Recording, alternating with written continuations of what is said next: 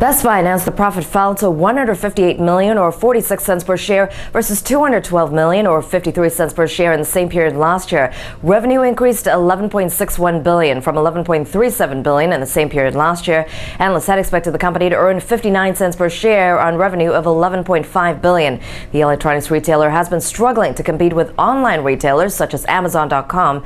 Best Buy has been trying to attract customers by heavily discounting certain items, most recently selling the Apple iPhone 4 for $50. Shares are lower in early trading. This is Sayoko Murase for PassFail.com, taking you behind the ticker.